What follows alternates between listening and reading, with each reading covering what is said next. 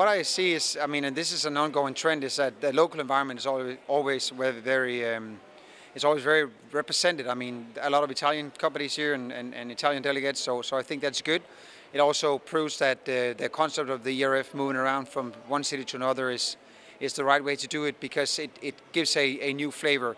And my notion is that the ERF is the flavor of the ERF is sort of transmitted to the local ecosystem. So when the ERF has been here, you will see that the ecosystem here is changing, and we see the same thing in Odense, that the ecosystem is developing, you know, as this international conference comes to town, so to speak. We see a lot of trends, in particular in production.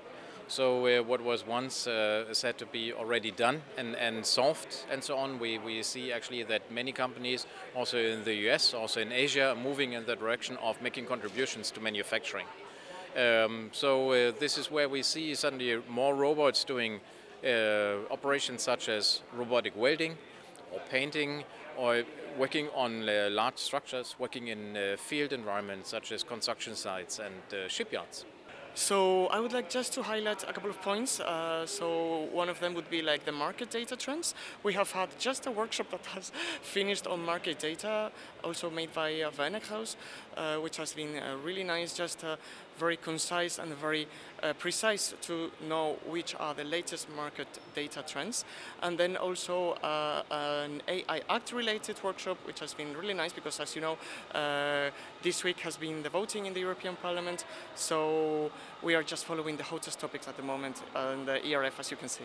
We see some first examples of where people are using AI in order to develop algorithms from learning, in order to have, for example, bipedal motion being controlled based on algorithms coming or developed by AI. We see that this is going to help a bit with commanding robots, for example, to have a natural speech being understood by AI, interpreted in terms of robotic commands. But I think if it comes to precision and accuracy and highly known operations also, then it will still take longer time until AI makes a contribution in those fields of those classic fields of robotics as well. For next year, we have ERF2025 already planned.